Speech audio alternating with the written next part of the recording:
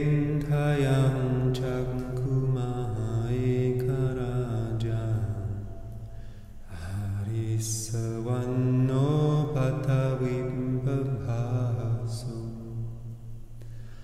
Thang Thang Namassami Harisavannam Patavibhabhasam Tayanjagunda Vihare Mudivasam Vihim Brahmena Vedagu Sabdhammi Te me namo te chamam bhalayantu Namantu Buddhanam Namantu Bodhiyaham Namo Vimudhanam Namo Vimudhiya Imam Suparittham Katva Nyoro Charati Esanam Namo Tassa Bhagavato Arahato Samma Sambuddhassa Namo Tassa Bhagavato Arahato Samma Sambuddhassa Namo Tassa Bhagavato Arahato Samma Sambuddhassa. So tonight I'll be reading the Upanishad Sutta, Causes for Liberations, and we will scratch a little deeper at the ecosystem that we are in the middle of living. So, and how it arises, how we got there, basically, what's happening in our minds all the time. Part of that ecosystem is called the Panchupadanakandas. So, I call it the 5 fabrics of the ego, the 5 basically building materials of what we call me.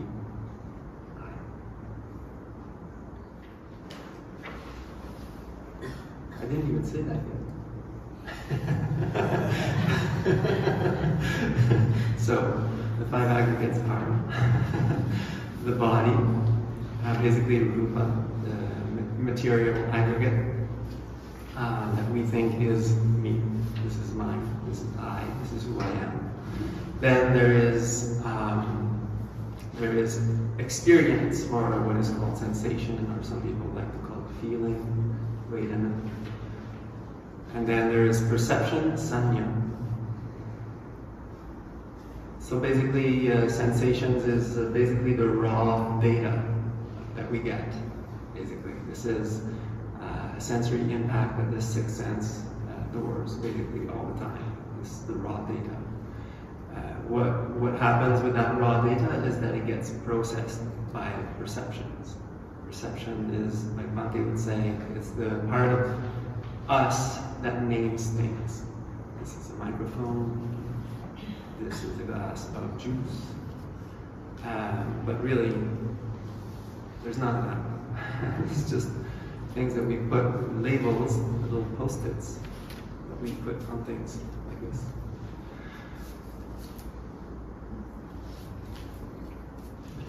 One thing I would like to add, though, to this is that what we're going to talk about tonight, please don't pour concrete with it. So there is more to understand to this. Dependent origination is deep and profound and not easy to fathom just right away. And we're going to basically skim the surface tonight, even though it's going to maybe feel like it's more than just skimming the surface. But remember that the things that I will say, they're not poured into concrete, and there is a lot more to know around these things. And so I will be mentioning, just speaking about dependent origination itself. That's what Sachin began with. Basically, there's a couple of ways, at least, to understand how it works. There's a kind of a mundane way, and then there's a supra kind of mundane way. So a way that we can see easily here and now that we're basically generating this, and also there's a way that you can understand it, which is the classical understanding, which propels us from one birth to another. particular tradition, the first approach is usually more privileged than the other, so that people can understand. It's mostly around the Western mind too, so that the Western mind can be okay with it. Not talking about rebirth. So one of the things why I'm saying this is because the word sanya, when I say this is the part of the mind that labels things and names things, it's actually a lot more than this. The word sanya is a bit like the word sankara in the suttas. It's one of these words like Dhamma. It means a teaching, it means a thing, it means a state, it means so many things. And so we need to be a little flexible around these terms. So because when you read the suttas in Pali, then you really get to know, like, yeah, like they're obviously not using that word the way that we would use just that, the word perception, for example. Like, it's just impossible. It just doesn't work. So, but in a lot of ways, it does work. So we'll be using that tonight. So I particularly love this sutta on the bed of origination, Paticca Samuppada, because it doesn't just talk about Paticca Samuppada, it also talks about the way out of it, which is by far the most important. We need to understand Paticca Samuppada, the way that things work, the law of causality, so that we can understand how to get, basically, to break free from it.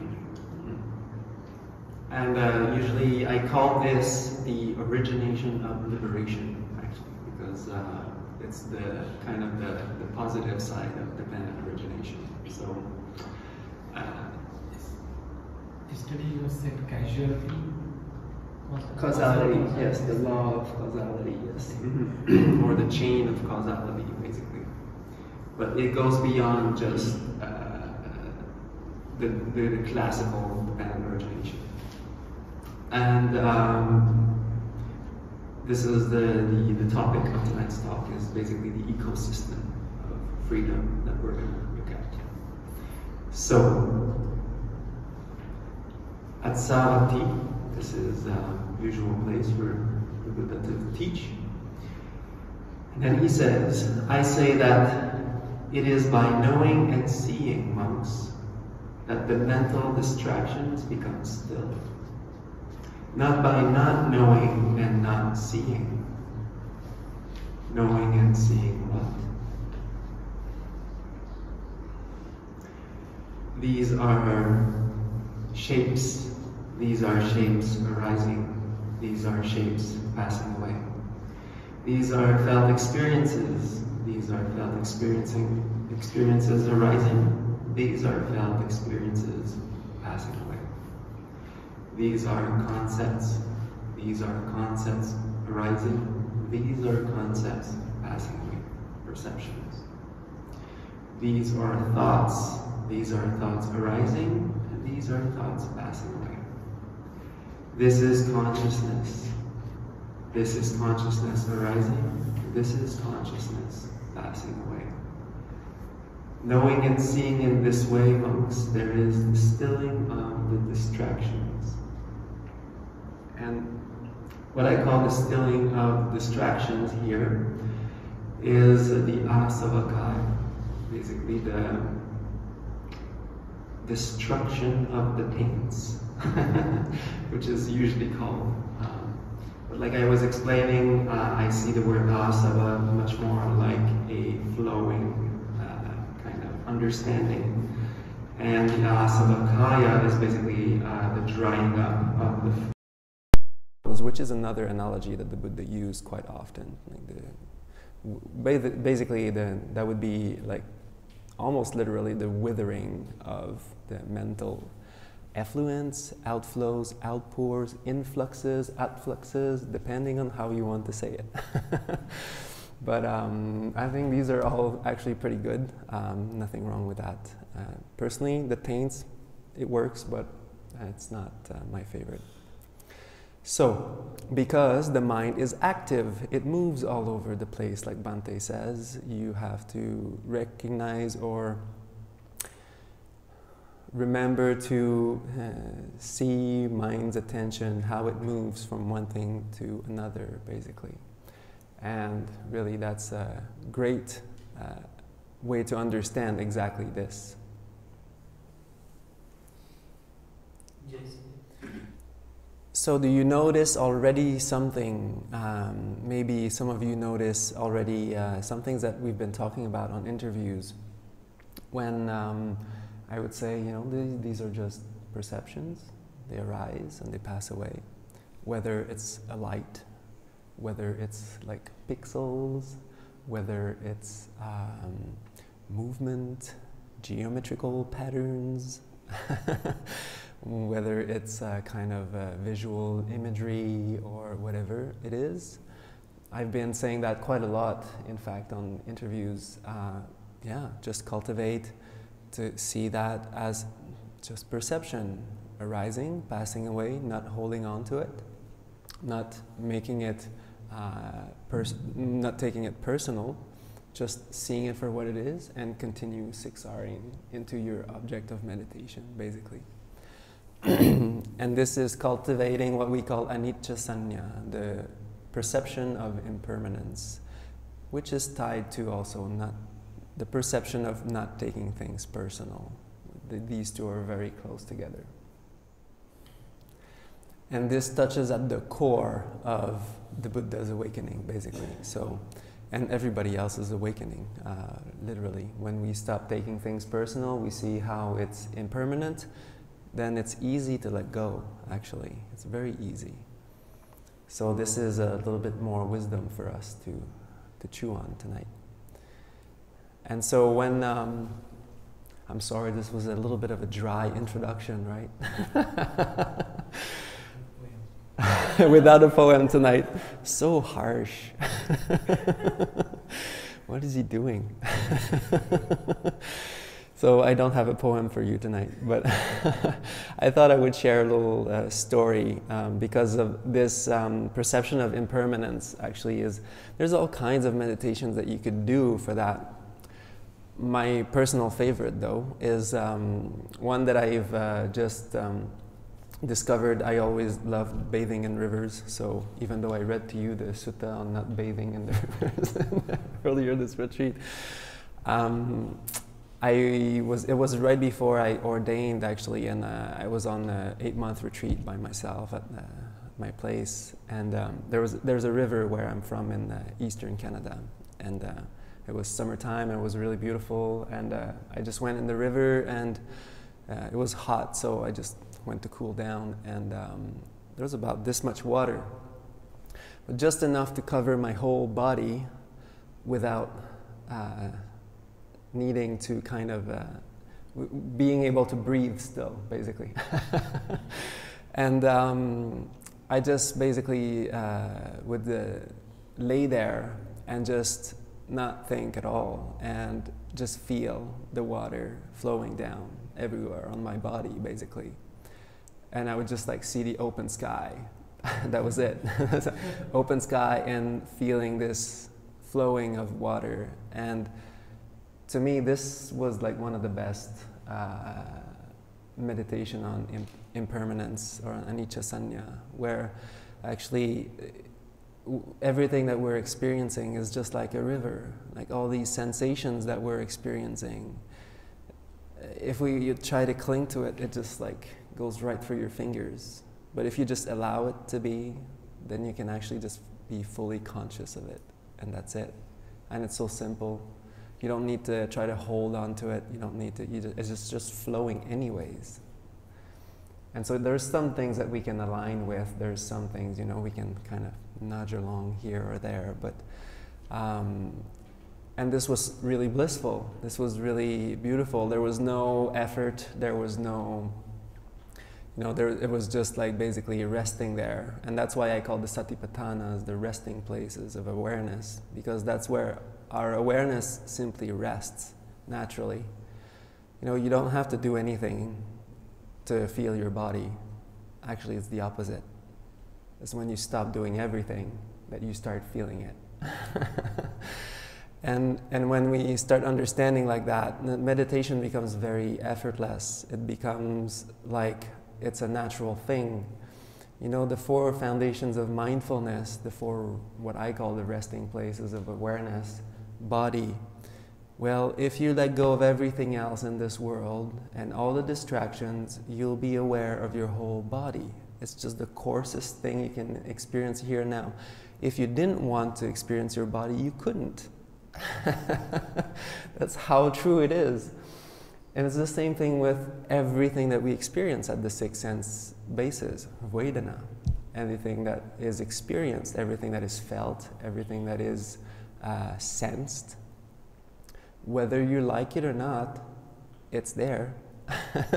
So better accept it and better actually go with the flow.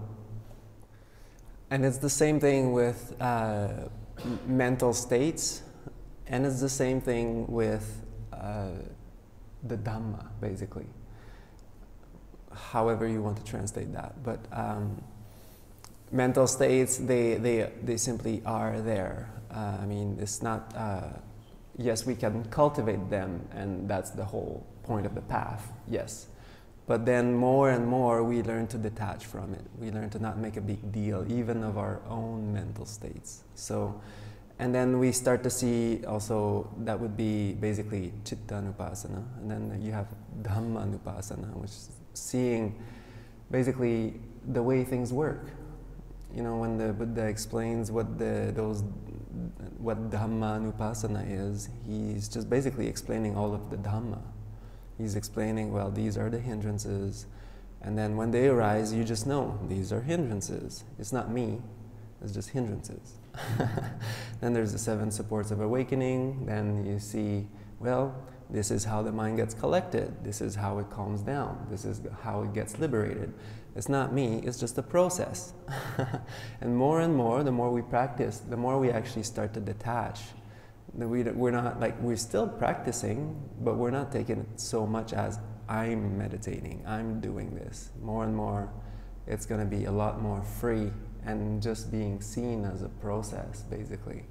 And that comes with a lot of freedom, actually, in the first place, the more we understand this.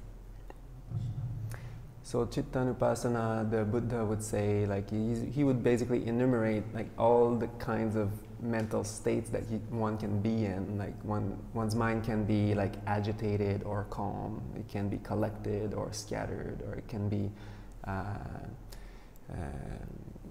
I don't remember all of them, but like angry or loving, or all of the different states that it could be. And when these arise, of course we want to cultivate the wholesome, but when they arise, we don't, first of all, we don't make them a big deal.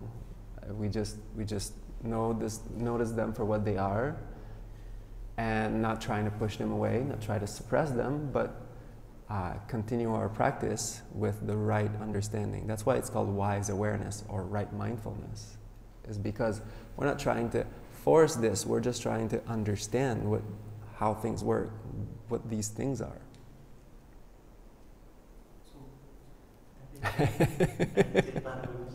Chittanupasana is basically, the mental states, really. And then Dhammanupasana is like the Dhamma principles. It's like the 5 hindrances, the 7 supports of awakening, the Eightfold Path. It's all these Dhamma principles. Mm-hmm. Yeah, so it's like the inner working of the mind, like the software's happening. So for one who doesn't see a self, basically, they see the 4 foundations of mindfulness. That's what happens. Basically, the sense of self is basically replaced by these 4 resting places of awareness. There's not going to be an I in there. There's just going to be, oh, this is body. These are sensations or experiences. Then there's going to be, oh, this is the mental state. Oh, and this is Dhamma. Like, for example, one would sit down and meditate, and the mind would be like going a little bit like this. And then slowly, well, depending where one is in the practice, but slowly with siksaring or basically being on like release autopilot. The mind would just naturally, you know, it would start becoming uplifted because it's detached, viveka, and then it would start experiencing gladness and joy, and then it would start experiencing relief and calm, and then happiness, and then it would collect, and then it would become steady, and then it would become aware more and more. But the thing is, that's a process. That's how the mind works. That's it. And there's a way of doing this that, you know, there's a way of understanding this. This is like a universal principle. Like everybody here is the same thing. And you just sit down, you do the 6 hours, you do right effort, that's what's going to happen. And the more you practice, the more we practice, the more we really start to see that as just, well, this is like a law of, this is how things operate. And so I'm just going to sit here and do the practice, and that's why we become more and more distant, and it's actually more free because we're not trying to see everything and get our hands in everything, and it's actually a lot more fun when you're just like, It's a lot lighter, and it's a lot more sustainable too, because you stop making a big deal out of everything, trying to understand everything and control everything. There's more and more space, more and more freedom.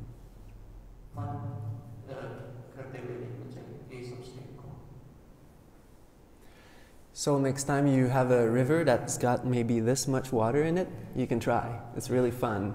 And then actually it stays with you. You can, if you do it a few times, you'll start to notice like your whole body and how it's just flowing, and it's just flowing. And you can even add like a mind, like an open sky to that. And it's pretty good. I don't know. So I don't always come across clean rivers that got this much water, but I try to do that every time I come across it. So not that I think that it's purifying my sins, but it does do the trick of, you know, being just here and now without just, because it's a little bit coarser with the water, so you can actually feel it more, and then it just stays with you. So it's really nice. Will you please repeat the 4 foundations of mindfulness? Yes, you mean for the What are they? what? The 4 foundations of mindfulness? Yes. So that bit, want to hear again? Just the list of them. Oh, okay. So the first, there's the body, knowing the body as body, letting go of all distractions or any inclination in this world. Then there is knowing sensations or experience as experience, sensation as sensation, feeling as feeling, whatever your kick is. And then there is mental states as mental states. And then there is what I call Dhamma as Dhamma, or Dhamma principles as Dhamma principles. Yeah. All good? Vinaya. Oh, yes. You were talking about the 5 fabrics of the ego. Yes. I think Sounds. 3. Yes, I know. I wasn't done. I got super sidetracked. Huh? I'm saying there's a lot of 4s and 5s. Yes. There's a lot of numbers in the Buddha's teaching. Yeah. It's just the beginning. How many days do we have? There's so many things to talk about, guys. Like, so when does this retreat end? You want to do it for 20 days? Yes. Yeah. All right. Let's go. Good. I like that. Yes. Oh, good. Half a day. The what? Half a day Dhamma talk, half a day. All right.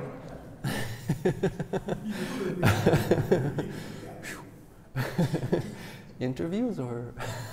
Okay, good.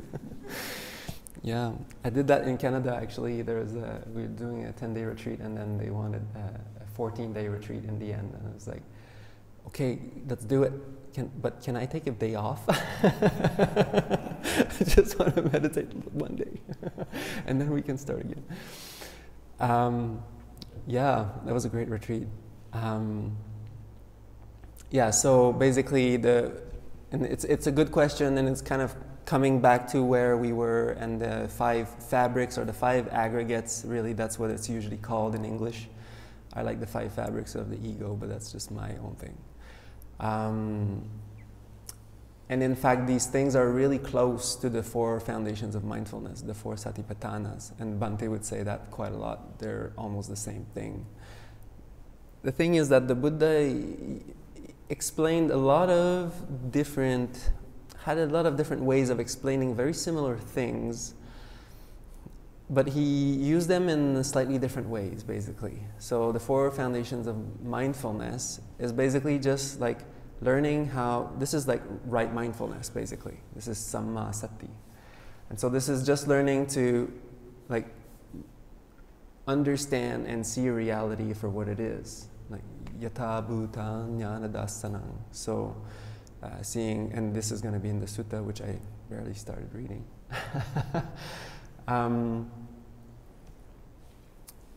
And then the 5 aggregates are more like related to discourses that he would really go towards either impermanence or really move towards impersonality, anatta, non-self, basically. He would use that for that. But they're so close together that it's, there's a lot of overlap. Yes, so these are the Dhamma Pakiya Bodhi Pakiya Dhamma, yes, got it. Reversed. So the 37 things required for awakening. These are basically the 37 or the 7 groups of things that he taught that were part of mental development, basically, that was part of his path of bhavana. I just hope I can remember them all, but so I think it is, it's been a while. The 4 faculties, the 7 supports of awakening, the 4 right strivings, the Eightfold Path, the 4 foundations of mindfulness. Huh? Right race, right. Yes, I said it. Right striving, right effort. Huh? Yes, the Idipadas. I think like there's another one, but yes, those are kind of like the same, basically. They're the same. Yes. Yes, he has both ways of explaining it. Yeah. Usually we find more suttas, we find more material on the Indriyas. The Bala is a little bit less. Yeah. Okay. Okay, so let's move on into dependent origination because we haven't started yet. So basically, I'll just cover your bases for the next 2 aggregates, which are next 2 sankhara, basically. Bhante would call them thoughts, and formations or thoughts, depends. And this word sankhara is another one that's just, what it means in the 5 aggregates and what it means in dependent origination is a little bit different, and what it means in other places is, can also, I like what it means in Marathi though. Isn't it like a bunch of junk? I read that when I was looking at the conditioning, but there's a way that you can say that it's junk, like a bunch of mud together with trash. I thought that was funny. Anyways, I was looking at I used this website, Wisdom Library, and it has all of the, when you look up a word, it has all the, like, what it means in Hinduism and Vedic texts and like all the Shastras and all of that. And there's like Marathi, what it means in Hindi and Pali and Mahayana Buddhism and all of that. And so, yeah, that's where I got that from. I thought that's really funny. It's just a bunch of trash together.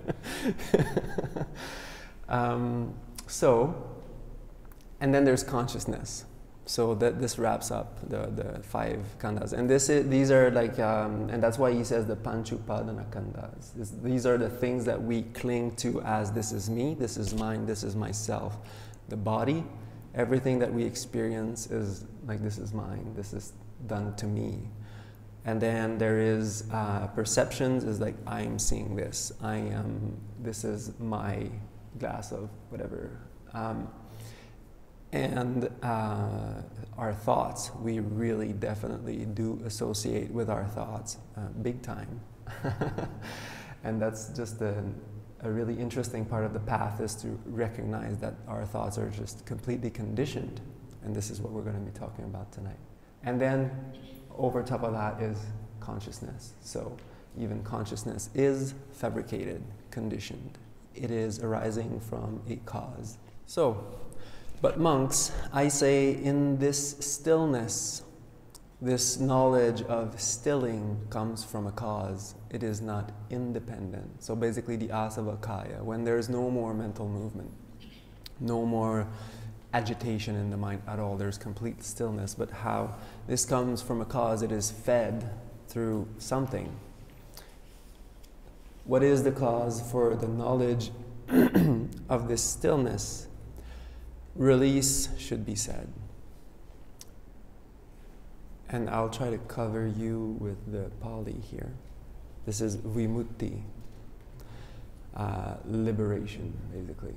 I like release because it's a little bit more active than passive. Liberation is a great choice, but yeah.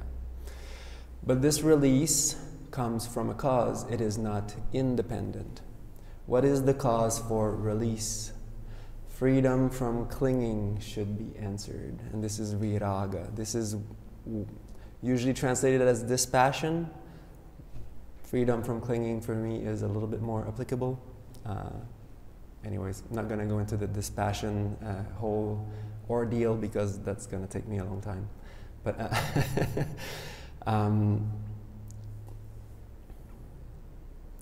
but this freedom from clinging comes from a cause. It is not independent. What is the cause for freedom from clinging? Disengagement should be answered. But this disengagement comes from a cause. It is not independent. See how he's just really going slowly through the whole thing here. And disengagement here is nibbida, what is sometimes called disenchantment or turning away, or yeah, it's got a lot of nasty words too, like disgust and things like that. But yeah, I like to keep on the bright side. I mean, it's still relevant. You like disengagement. You're like kind of okay. Like I'm okay with that. Actually, I really liked Delson's simile for that. Is like I'm going to the kitchen and I'm making you a bowl of ice cream, really good ice cream, like whatever your favorite kind is, that's the one. And then I'm giving it to you and you're like, ooh, this is nice, and just eating it. And then meanwhile, I go back to the kitchen and I'm serving you another bowl, and then I'm coming back, putting it on the table, and just like, sure, okay, I'll have another bowl of ice cream. And then meanwhile, because it's taking a little bit longer this time, making another bowl of ice cream in the kitchen. And then I put it on the table and you might take it just out of respect, saying like, yeah, okay, okay, I'll get it down. And then I go back to the kitchen and I pour you another massive bowl of ice cream and I put it on the table, and you're like, okay, no, that's enough. I've got enough now. This is also a good way of putting nibbida. Mm-hmm. I like disengagement because there's no viveka in this, but so the Buddha plays on words. He's not like that's why I said, I opened the talk on like, don't make concrete out of any of this. Like, this is really close to Viveka actually, but Viveka doesn't come in this sutta. So, It was at Dhamma. that was last retreat in Bodh Gaya. But maybe he's saying that more. I don't know. I'm not. Example का disengagement के लिए जैसा एक bowl of chocolate ice cream रखा था table पे. Chocolate for you. Ice cream. Yes. No, what? Now we know your favorite flavor. That's good. What is the cause? Okay, so yes, disengagement. What is the cause of disengagement? For disengagement, discernment should be answered, and this is what I translate yatha bhuta jnana dasanam, which is quite a mouthful to say. Basically, knowing and seeing things as they really are. But in my own translations, I translate the word panya as discernment, because the word wisdom is just awfully huge. You can say a lot of things about wisdom. Doesn't, like, what's wisdom? I mean, there's all kinds of wisdom out there. So what are we talking like? And panya also means discernment, and that really ties into discerning what states are arising in your mind. And when you do say wisdom, then what are we talking about? Nobody knows, unless you're like a Pali, scholar or something like that. So I really prefer discernment, and yatha bhuta jnana dasanam is basically a synonym for also discernment, like knowing things for what they are. There's a hindrance arising, it's not you, it's a hindrance, it's conditioned. There's the mind getting collected, there's the 7 supports of awakening. You know how to practice this, so it arises, so that's it. So, here we disengage through knowing how things work. Basically, that's how we do it. That's how, because if we don't have that discernment, there's no way we're gonna know which states are wholesome when there's tension arising. That's the recognizing step, basically, of the 6 R's. And for those of you who already know paticca samuppada or dependent origination, this is basically the opposite of avijja. This is the opposite of not knowing. This is the opposite of lack of awareness, which we'll see in a moment.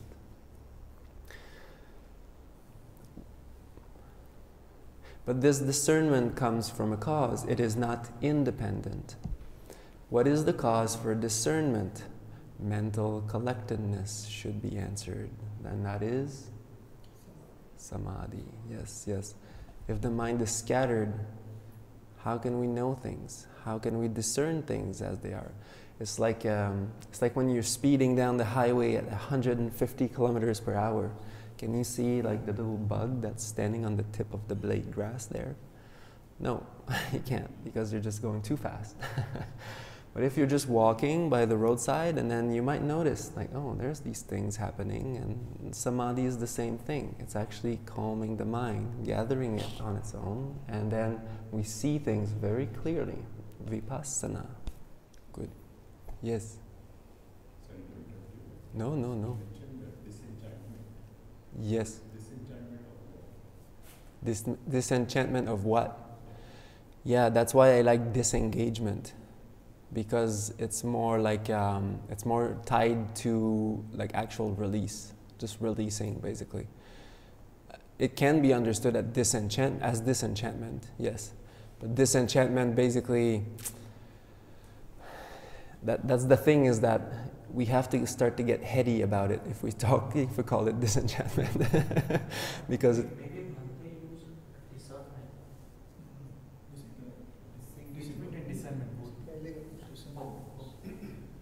So was it really just the...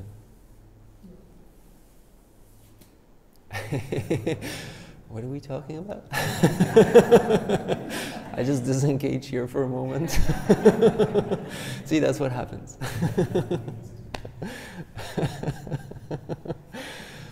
So when we start to see things as they are with discernment, basically these two things are the same thing, we start to let go, because we start to see that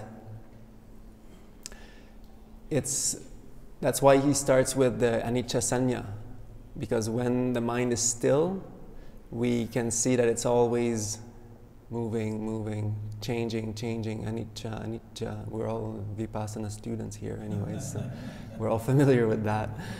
Anicca. And so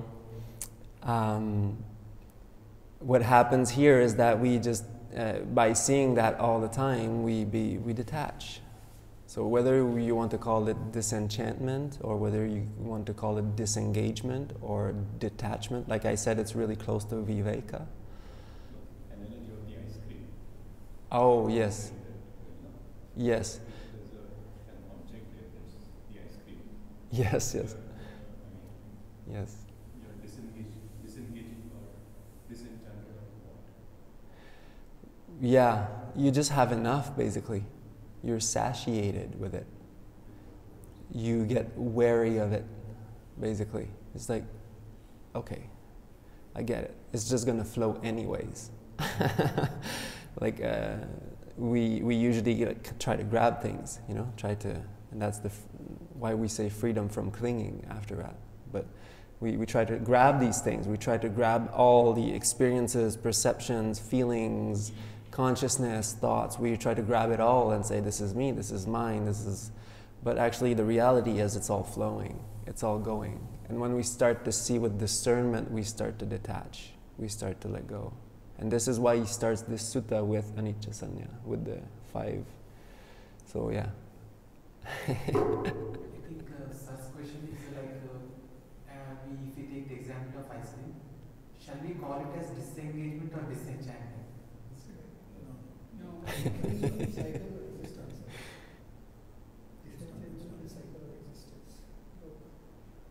Yes. So if we take the example of the ice cream, What you meant was disenchantment or disengaging from the cycle of existence. But that's not what you meant. it can very well mean that too, but I'm being told that I should keep things understandable for normal people. So,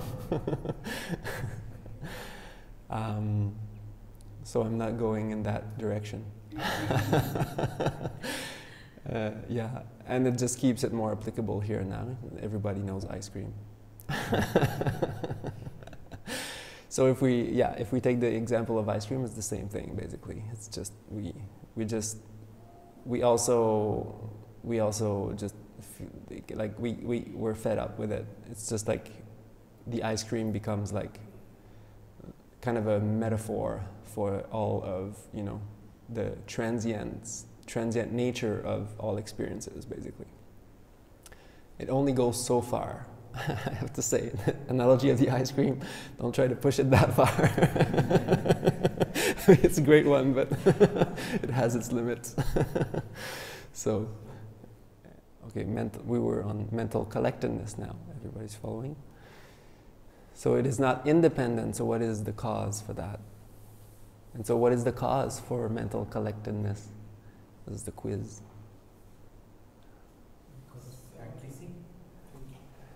I said it a few times. Samadhi. Yes, samadhi. What is the cause for samadhi? Practicing and following the process. Yes, getting closer. Huh? Practicing right effort. Yes, getting close. But it's 6Ring, yeah. It's not wrong, but it's more specific. It's more specific, and it's a very specific sequence that happens. It's Following the Eightfold Path. so is it through being unhappy that the mind gets collected? Wholesome. Yeah, it's getting close. How do you do that? He said 4 things. The 4 things. Oh, yeah, no, it's a one word. Oh, yes, I'm liking this. Now you're working. Following the precepts. Following the precepts, yes, yes. There's a sutta actually that that would say that, but it's not this one. It's not this one. Tranquility, yes. And now it's getting closer. It's in between tranquility and samadhi. Ah? Ah? Delight in Dhamma. Oh, you're burning. You're burning really close. Really close. Oh! Well, it's like the evolution of joy. What is it? Oh, yes, yes. Sukha. Ah, there we go. Happiness, ease. Yes, yes. Sukhino chittang samadhiyati. Ah, this is like the best. Like if there's one Pali sentence you want to memorize in your whole life, that one is pretty good. The happy mind gets collected. Basically, that's what it means. It's tasime panchanivarane pahine atta samanupassano. If I'm not wrong, I'm sorry if I did a mistake. But pamoja jayati. Pamoditassa piti jayati. Piti manasang kayo pasambati. Pasada kayo sukhang patisangvedati. Or patisangvedi?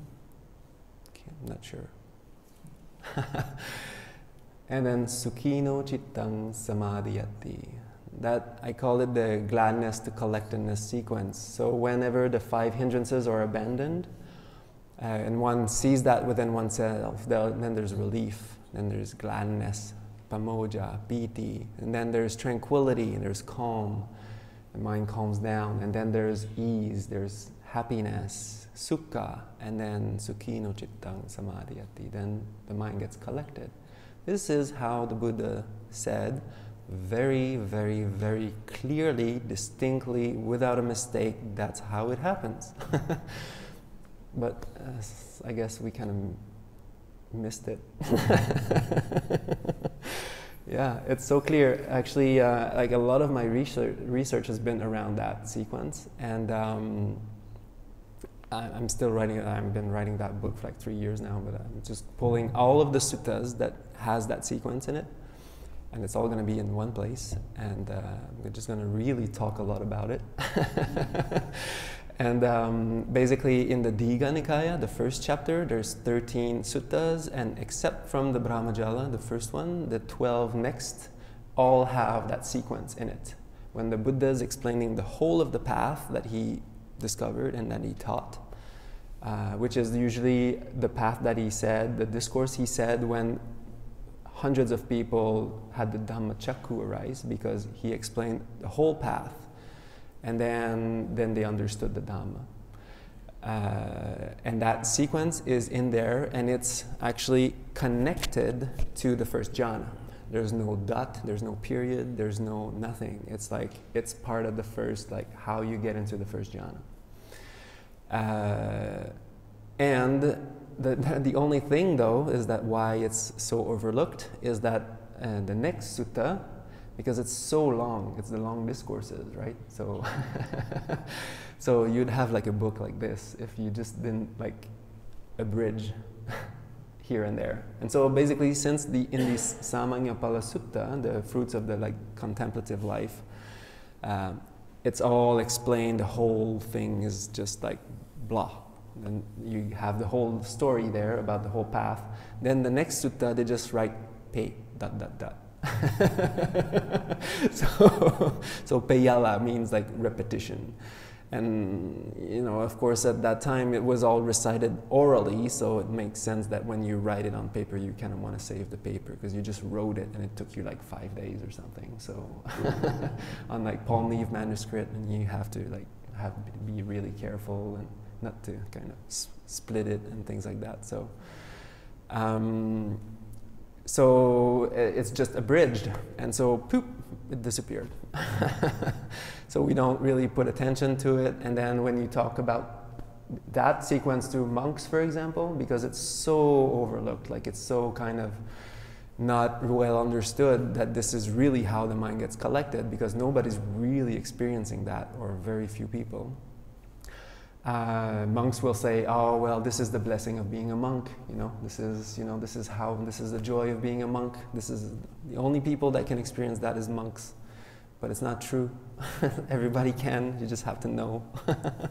So, and that's why here, the genius of this twin practice is actually I never heard Bhante really mentioning about that sequence. I just kind of found that, but it's in the Anapanasati Sutta, and that's how he discovered that, and he turned it into the 6 R's. And the principle of joy, basically, of smiling, is extremely important. That's why we put so much emphasis on it, because that's how the mind gets collected, period. Like, that's just how it happens. So if you're happy, if you're smiling, like, everything's going to be fine.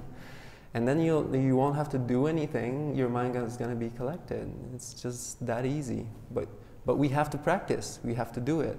And it doesn't take 5 minutes.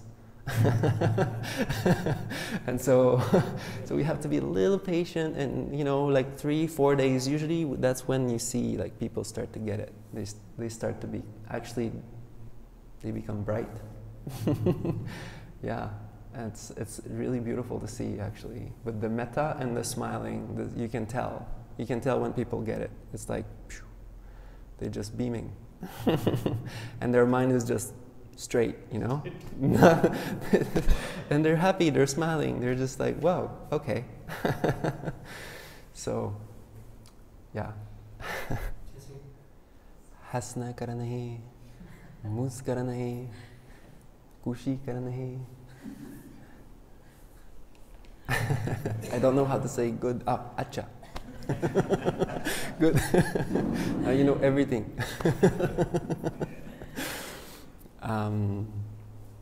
Good. Yes.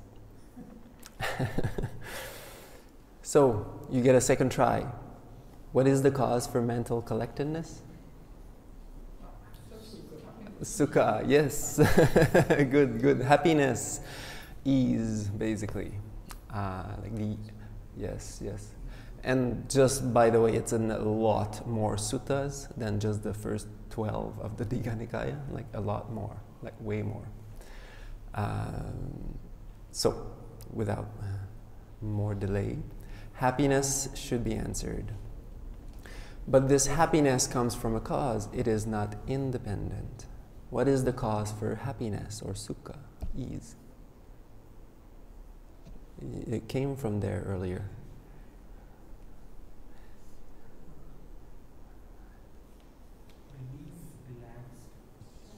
Yes,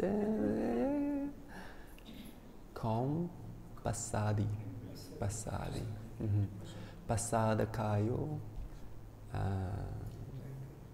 sukhang patisangvedati, or patisangvedi. Wedi?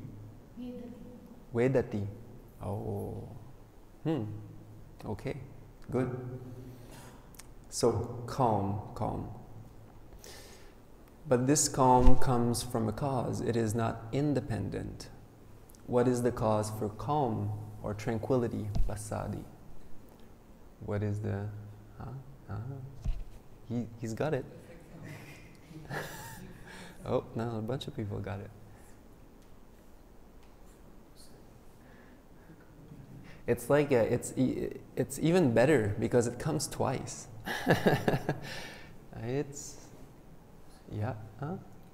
Piti, yeah. Sukha is not enough. You need the piti before. Yeah. It's that clear. Yes. Yes. Piti, the joy, the cleansing agent of the mind. Then when it does its job for quite a while, then the mind and the body, they just like, pasadi, and then sukha. So that's the thing, but we need the cleaning agent. Yes, smile. You're good. You passed the test. Very good. But this joy comes from a cause. It is not independent. What is the cause for joy, for piti? I heard it. I just heard it. Huh? Well, that's usually associated in the first jhana. But, delighted? Yeah, it's close. It's in the same lines actually. Yes, delight would be kind of. That actually comes from in another sutta called the Kusalani Silani, like the skillful virtues. This would be like just be after that. But from following the virtues, there happens something like. Yes, gladness, exactly, pamoja, relief or gladness, it depends. I translate it as relief when he talks about letting go of the 5 hindrances, because of the 5 similes that he talks about, is like being freed from debt, finding an oasis in the desert.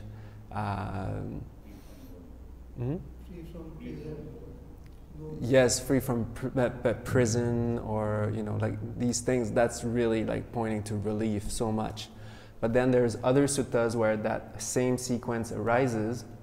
He talks about recollecting the Buddha, Dhamma, and Sangha, and there I translate it more as gladness, pamoja, because it could be relief too, but it's kind of more appropriate or more in line that it's gladdening the mind to recollect the Buddha, Dhamma, Sangha, the virtues.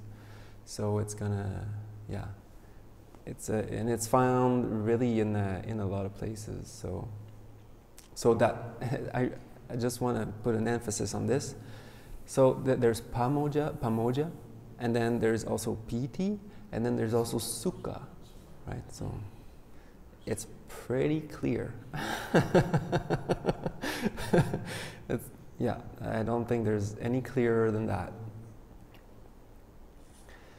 But this relief, this pamoja, comes from a cause also, and it is not independent. It just doesn't arise just like that. What is the cause for relief? Now I'm going to help you a little bit, because this is gonna it's a funky transition here. It's a less known here.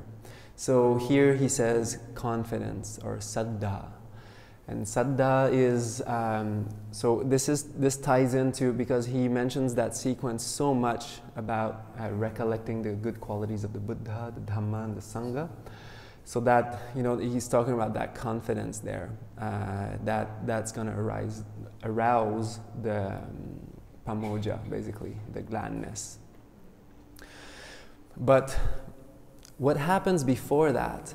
So what's the breaking point when the happens, the seeking happens, the searching happens for the Buddha, Dhamma, and Sangha? Because there's something happening. Samvega. Oh, this is really good. Actually, this is really good. It's really close. It's not exactly this, but it's really close. So this is when we're getting into the deep down paticca samuppada, dependent origination. We're starting the flip side of it, the other end of the spectrum. Huh? Suffering. Yes. What drags us to find a way to figure something out of whatever is happening in our lives. It doesn't have to be like completely crazy. Some of them, yes, sometimes it is.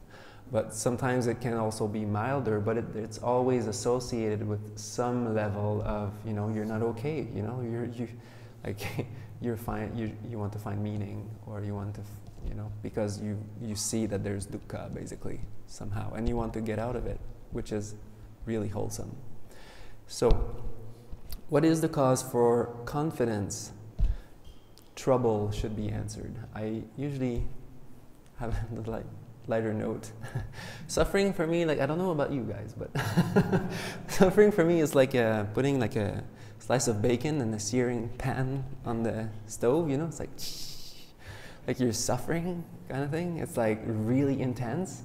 But dukkha, it's not suffering per se. It's just like unpleasant, It's like sukha, dukkha. you know, pleasant, unpleasant. Doesn't mean suffering. Suffering is like, there's other words for that in Pali, like a lot of them, but you know, dukkha doesn't necessarily mean suffering. I don't know why we got stuck with that translation. It's kind of strange actually. But personally, I really like trouble because it's really applicable here and now in our daily life. It doesn't mean that you're suffering, but there's a problem, there's something. You're not okay, you want to change it. And so this is how we gain faith. This is how there's that faith arising. And there's all kinds of things we can say about that. But let's go into dependent origination. Yes, of course. Yeah. And what is the cause? Oh, yes. Is that why Sotapanna has faith? The reason why you mentioned here just now. Yes. That is why his faith is unshakable. Because he has seen it. Mm-hmm. Is that, just a connection?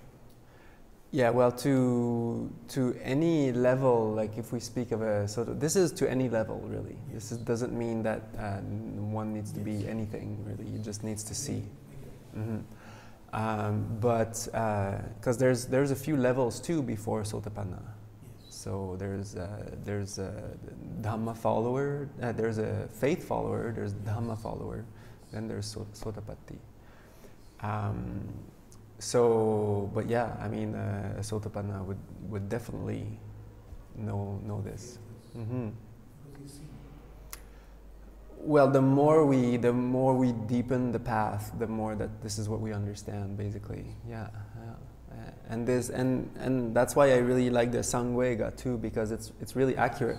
This is really where it arises. It's like that urgency. Sangvega means the sense of urgency to like actually put things into action, to change, basically.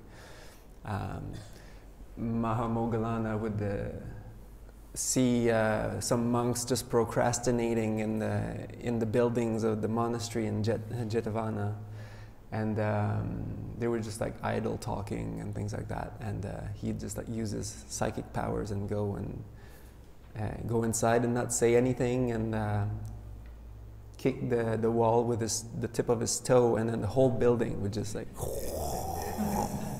starts to shake, and the monks are like, "Urgh." That's Sangvega.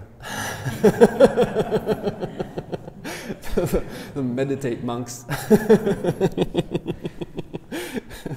So I just remembered that this is the part that it would be good if you had a pen, because then you could write my own translation on top of the graph, basically. Because the graph is the graph, it's still good. I'm not saying that these words are not good, but I like to share my own understanding of it too, and I think it's more accessible a little bit. So I think there are pens here too, but okay. Shall I write on board? Oh yeah, sure, yeah. Because we already started, now we're talking about trouble. So when this is going to be an interactive little, well, it already is, as you can tell. But later, when we go through all of this, we will repeat it all together, and it's going to be it's kind of a tradition in our in our retreats. So just so that it gets into your mind by repeating it. Everybody ready? Okay, good. So we already have trouble. So on top of suffering, dukkha, you can write trouble. And then when you read my translations, you'll know. And if you like the word suffering, you can. Aging and death. And then that's because there's this one bit missing. Yes, aging and death, sorrow, lamentation, pain, grief, and despair. It is in same link, or it is in 12th link, like Marana. Yes. It is same link. I don't even have the graph. Aye, very good. Aging and death, yes. I guess we're a little too soon. I would. Yeah, that last bit. You can write dukkha after. After Marana. After Yeah. between. Yeah. I would put death into the category of suffering. Or dukkha, at least unpleasant. I didn't understand what I. Okay, so we're not really in the graph yet, so you're all good. But you can write trouble, suffering. I would suggest either beside or on top. It's kind of like we're not totally there yet. Yeah, because usually it's this super long sandhi, like a compound of, jara maranang. Yes. Dukkha. Yes. Dukkha. Parideva. Huh? So, let's move on. What is the cause for trouble? Oh, now it's getting interesting. Huh?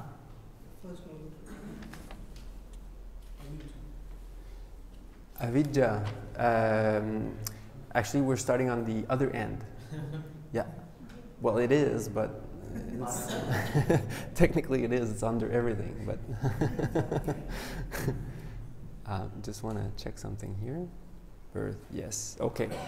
So Bhante Vimalaramsi would call this the birth of action, basically. I call it also blind reactions or reaction, basically. And this is what I've been saying or explaining on interviews, a few of you, I think, that, when we, well, I would have to talk about the other one too, so, okay. So blind reactions should be answered, or the birth of action, taking action. That's that reaction that basically something happens, and because of your past conditioning, boom, it's already too late. You're already doing it.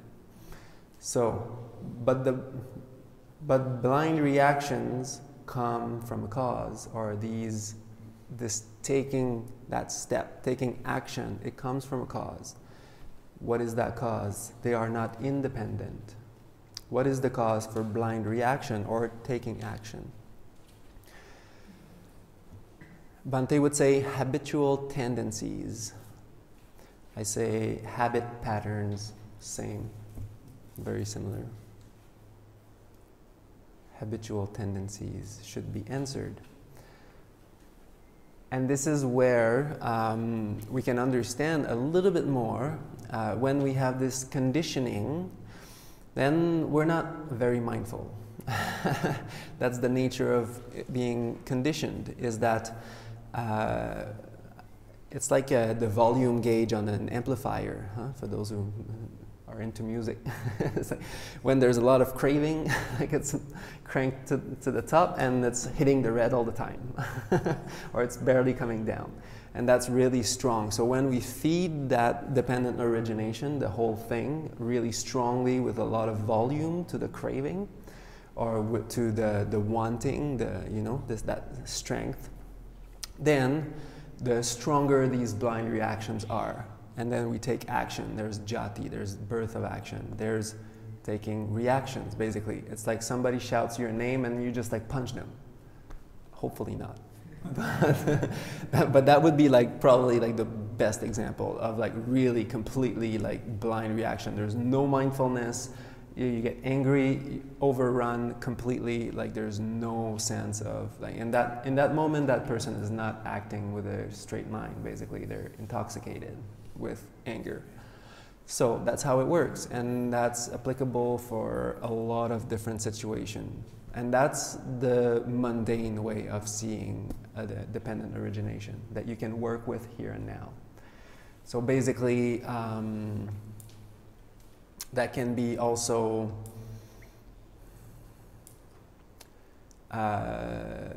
your mom has been making you apple pie since you were 3 years old, and it's your favorite dessert, and when you see it at the store, it's like, boom, You're not even thinking. You're getting it.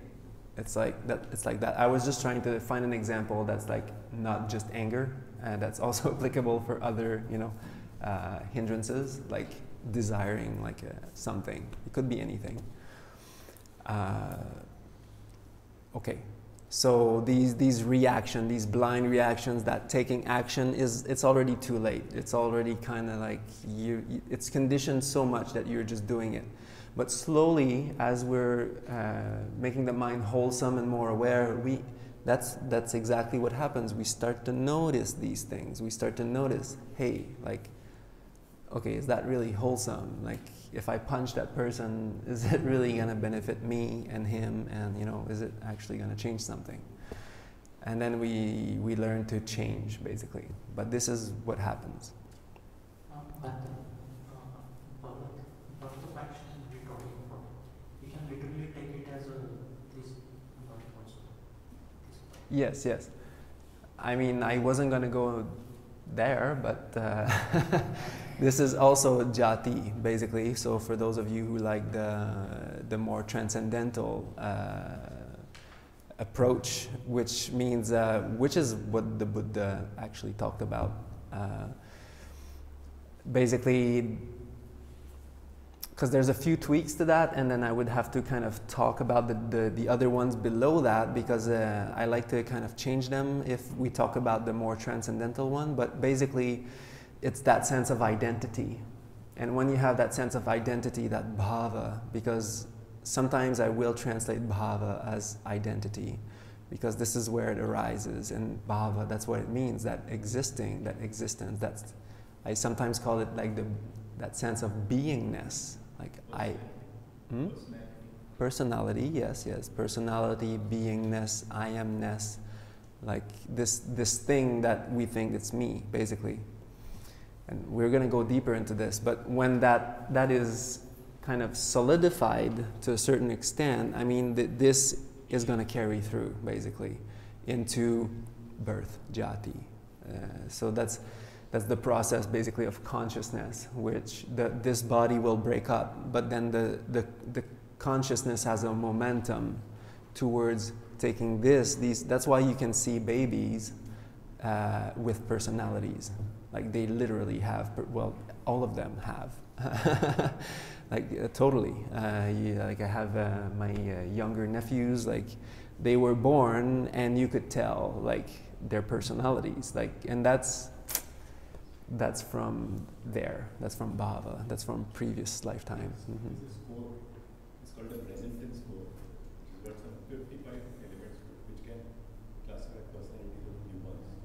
Yes. Yes, well, I mean, and it's funny because there is more and more like a proof actually of rebirth. Like there are like monks, or not just monks, but there are definitely people remembering their past lives and things like that. Yeah, there's many of them. Remember all the verses which is not known. Oh yes, yes. Mm-hmm. Yeah. Well, there is some fantasies to that, because it's become, there's some traditions. It's become kind of a norm that you go and seek out, like where is he reborn, and like is it actually accurate? Who knows? Like they. I find very close. If you heard the near-death experiences. Yes. They are very vivid. They are what? If you look near-death experiences of people, like they leave this body and go there and yeah. that's, Yeah. Here we are. Let's go. Transcendental dependent origination now. Yeah, actually, I don't believe in those things, but when I heard the near-death experiences, like they explain while they are leaving body, they visit their relatives to other places. They see what they are doing. When they come back in their body, they tell them. Yeah, totally. I've heard tons of stories like that, but I mean, I don't usually talk about it. I know there's a monk in India in the Mahabodhi society actually who remembered where he his previous life and where he passed away. He died in a building fire basically, and they actually tracked back like the whole thing. They saw like that's in the papers and all, and he said like the exact place and what happened and who he was, and that was it. Like he was there. Mm-hmm. I don't know his name. We don't say these things. We can't say. Well, obviously, yeah. Yeah.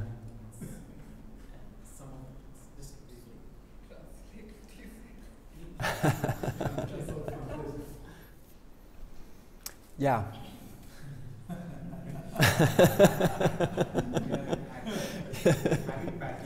Yes.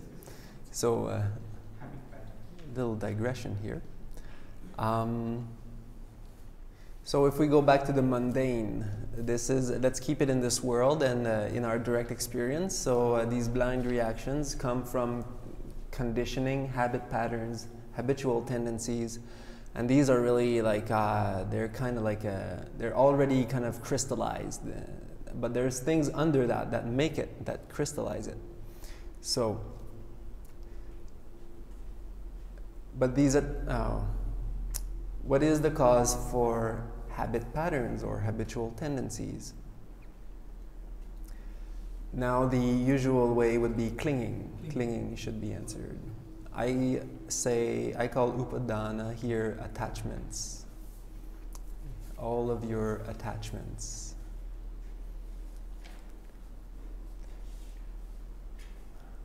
I like chocolate ice cream. I am a carpenter.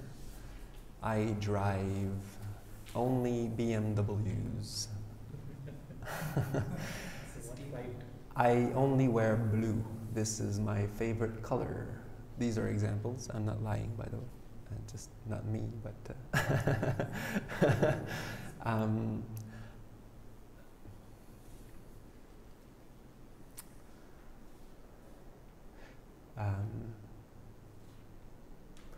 I'm an orange juice kind of guy.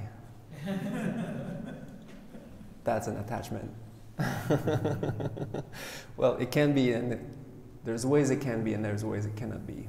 It can be just an expression too, but most likely it will come with that attachment.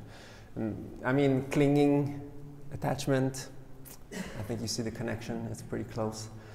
For me, a lot of my students like attachment a lot more because that's what we actually talk about usually. Clinging is like, it's again another like out there concept that it's hard to integrate. So it can be, but yeah. But Bhante, you still have a personality if you're awakened. So I suppose you're just not attached to aspects of your personality. Yeah. Like well, you can't suddenly just yeah. Like certain things about me will still, like if I ever, Yeah. then it'll still stay. Yeah. But what you're saying is there won't be the identification or the attack. Yeah. So like getting irritated if it doesn't go my way or something. Yeah. Well, like if you say I'm an orange juice kind of person, and then there's a way you can say that as just an expression that fits a context, and maybe there's no real craving behind that. Maybe it's just something you've been saying all your life, and your body likes orange juice, whatever. Yeah. So, but there's a way that you can say it that you actually mean that you really like orange juice, and that's all you want to drink. Then that's an attachment. But yeah, then like all the arahants, all the liberated people, the fully awakened people, they still had some, like they still had their same body, they still have the same things going on, but they just don't have greed, hate, and delusion anymore. So they still probably feel like something like if your body is such, like I know if I stand in the sun, for example, like in the really hot sun, my body's just gonna burn. 'Cause and if I do that for an hour, like yeah, I'm just gonna burn, or 2 hours, and that's just a fact. So it's not because like it's kind of a necessity. I could develop an attachment around that, like, yeah, I really can't go in the sun, and it's like really not good for me, and my mom says that all the time, or like something like that. Or you could just be like an arhat that knows that just don't stand in the sun, it's going to be painful, like don't do that, like, because arhats, even though they don't have a great hate and delusion, they're liberated, they're not looking for pain, you know, like they're not, they still know what like this body needs. For example, like if citrus fruit, like if you're allergic to something, or if something doesn't go down well, you still, you know, it's still the same thing. So to that extent, that is still there. Yeah. One more thing, same related to question. Like let us say one person has got the state of Arahant. Can he have an intimate relationship with family members? Like he could be able to speak. Like to function in the family environment, is that what you're saying? Like to have interactions with? Yes. Yeah, well, I mean, yeah. I mean, whether that person would be in the robes or not, it would still be possible, but there's just no, you know, at that level, depending on past causes and conditions, obviously, like we're not in the time of the Buddha, like things are very different right now. But definitely the usual way of life would be seen as, you know, not really appealing, like just like yeah, because you don't have any sense desires, you don't have any, like, what you want is Dhamma, basically. It's just freedom of mind, and whatever way that's going to happen is probably just going to be like the way you're going to take, basically. Yeah. I don't know, like, we could go really far into that question, but yeah, let's and I know someone who could probably answer that. Yes? Sorry, I have so when you say attachments and habit patterns, blind reaction, so it's like the example you were giving was, say for an arhat, that person would respond rather than react. Yes, yes, Right? yes. So this is sort of the way we typically react Yes. to, say, a stimulus. Yes. This is probably what describes that, right? It's a reaction. Yes, the jati part, yes. It's It's the nature of the relationship or the interaction. Yeah, basically at that point, it's just like it's just kind of too late. It's like it's already in the flow, in the making, yeah, in motion. Yeah, you can't really stop the ball. It's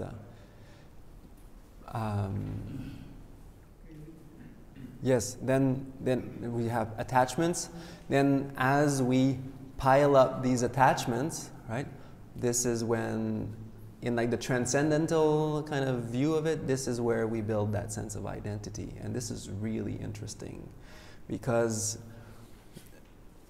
identity, me, is just a bundle of attachments.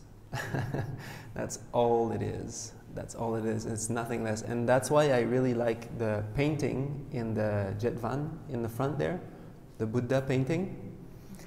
It has the story of the Buddha, but it's his face, and that's representing that point extremely well.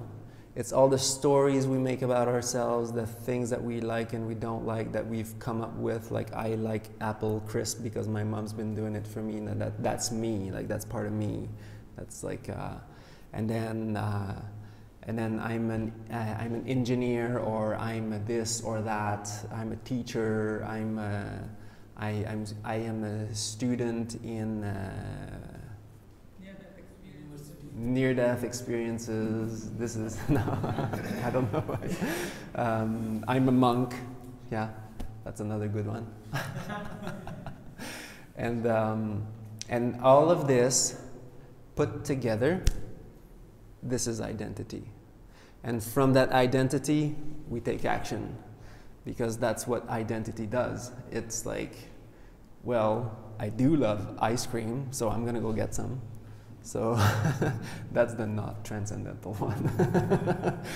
But you can also see it transcendentally where, you know, that kind of package of me, myness, I, beingness, identity, personality would just carry through.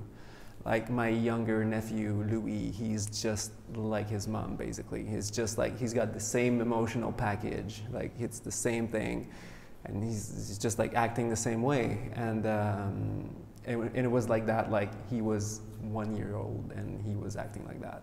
So it was really clear. And the other one is just like his dad, basically. And it's that same package. And like, of course, there's some differences, but and then as they interact together, they kind of pick it up too.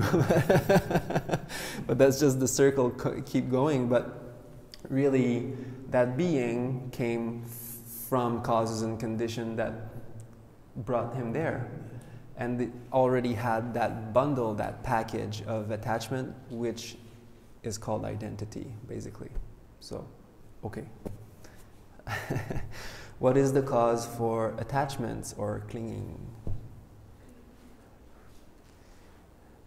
So I called it,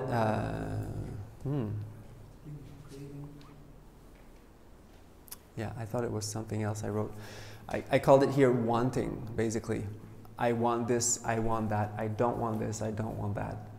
I like it, I don't like it. Bhante would say, it's the I like it, I don't like it mind. And this is where it starts. So sometimes I call it discontent, because there's, it's not being okay, it's not being content here and now. You just, like, there's an inclination. It's not like this, it's like, I want, no. And that arises upon, wanting comes from a cause, it is not independent. So for having wanting to arise, we need certain causes and conditions. And that is, I thought you were going as students. Yes, there we go, Vedana, yes, yes. I call it felt experiences here. Felt experiences or experiences. Feeling or sensations here. But sensation is a lot more than just bodily sensations. Tingling sensation. It's a lot more than that. It's actually, Vedana is really close to just like, well, experiencing, knowing. Ved, the root of Vedana is Ved, so to know. The knowingness, the experience. But all these, okay, so there's a felt experience that arises, there's something that is felt, there's something that is experienced, there's something that is that arises, and because of that experience, then there is an inclination. Then there is, but the inclination itself, it cannot arise if there is no ground for it. So yeah, if there is no, yeah. So what is the cause of all felt experiences or all experience? Contact, yeah, sensory contact should be answered.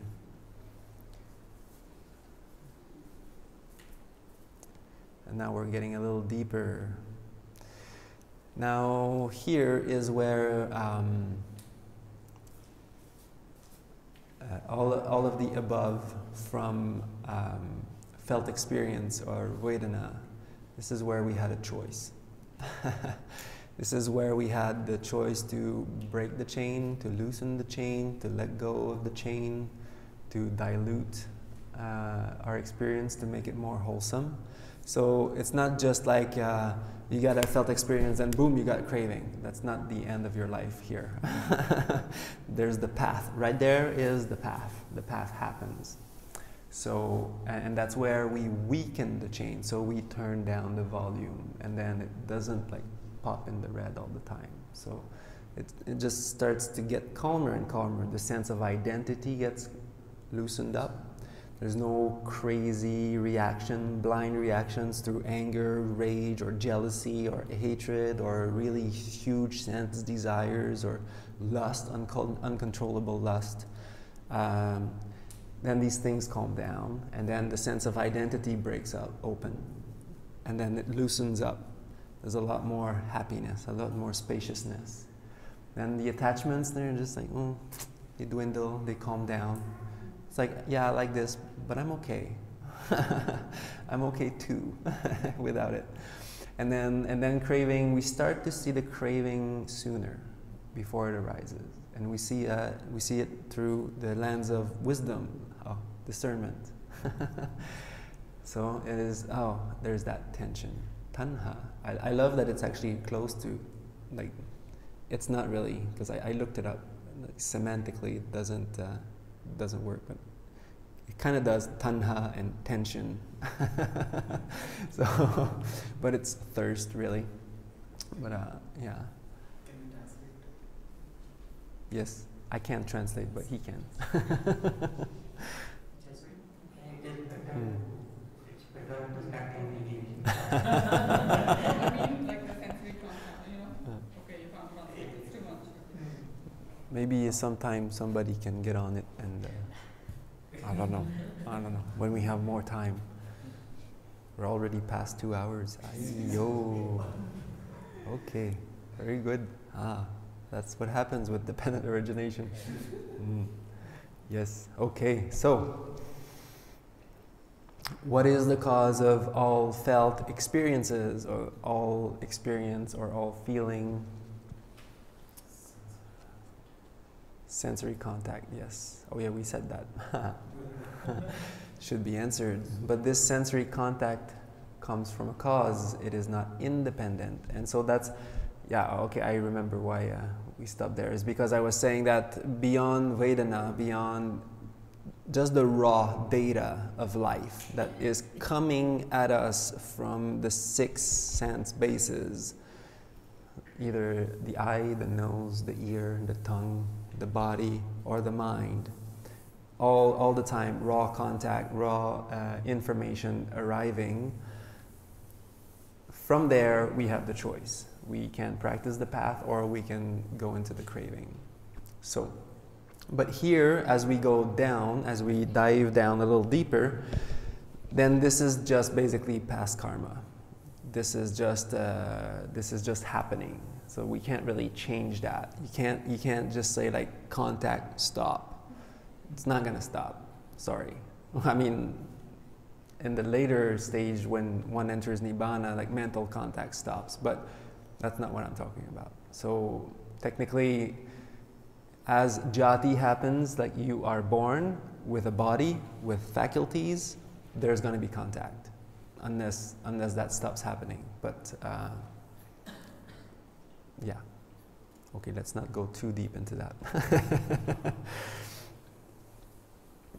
What is the cause of sensory contact? So what do we need to have contact? I just said it actually in what I said. The 6 senses, yes. So that I keep the same, the 6 senses. The 6-fold base, that's the 6-fold base. Should be answered. The 6 senses should be answered. But these 6 senses come from a cause. They are not independent. So what do we need to have 6 senses? And I just said it too. Huh? Namarupa. Yes, mentality, materiality. I say mind and body, just because it's a little... Can we call perception here? Perception? Well, if we break it down, I'm not gonna break it down through this chart yet. That might be another talk, but we're already taking quite a bit of time. Yeah. So this mind and body, basically body, rupa, what is rupa? It's basically the four elements. It's nothing more. That's what the Buddha said. We should train to understand that this body, this rupa, this form, this image, however you want to call it, is nothing but the four elements: the earth, the air, the fire, and the water, all working together. The earth is anything solid, your bones, your skin, your blood is the water, or anything that is liquid. Then the fire, Buddha said, is the digestion, that Agni, the heat, yes. Yeah, for those of you who are familiar with Ayurvedic systems, probably all of you. And that's great, that's just great, because in Canada I can't say that. Well, maybe sometimes, but. And then with the air, so anything that is related to air, basically, in your lungs, breathing. And then, if I'm not, I'll just use that chart because I want to use their words.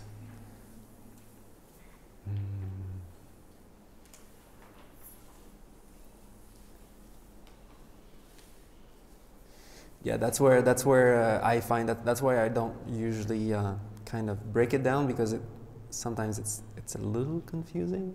But that mentality or mind is nothing but contact, sensation or feeling or experience. Then, whoa, wait a minute. I thought it was attention, perception. Sensation, perception, attention, and consciousness, intention and attention. Yes, that's the one. Yeah, but see that I don't usually go into that because it's kind of confusing. Basically,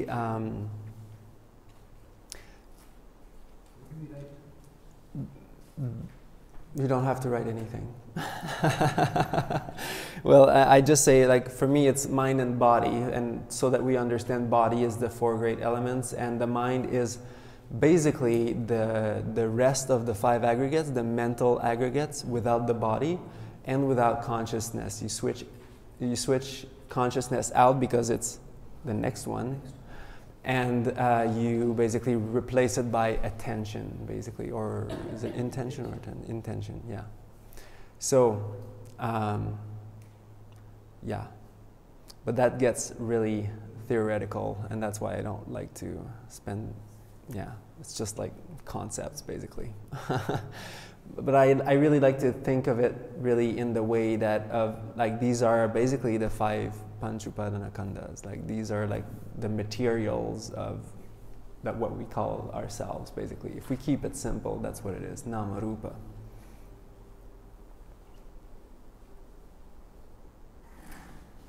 What is the cause for mind and body? I just said it. Consciousness should be answered. So the Buddha says, if there was not that consciousness that that basically is conditioned by the next one, but that from all of our previous conditionings, and that now we're getting into the transcendental, but yeah, if there wasn't that consciousness, then there wouldn't be descending into another mind and body, basically. There wouldn't be a transition. It would stop. But really, this is just consciousness. If you don't want to, if you don't want to look into that, this is simply consciousness. And the reason, some of the discourses, the Buddha will say actually that, okay, so dependent origination, like, this is one way that he explains it. He explains it in different ways also. And he also explains it in a way that nama, rupa, and consciousness, they turn back to each other, basically. So you can't have, basically you can't have consciousness without nama, rupa, and you can't have nama, rupa without consciousness. Like, mind and body and consciousness are, the Buddha uses the simile of the kusa grass. And then there's these two bundles of kusa grass. It's funny because I was just by the Naranjara River in Bodh Gaya, and I saw these like bunch of kusa grass, and I was like, oh great, that's awesome. Here's the simile. And if you have the two stacks leaning on each other, basically you take one, the other one falls. Like it's not going to stand. Basically, it loses its support. So,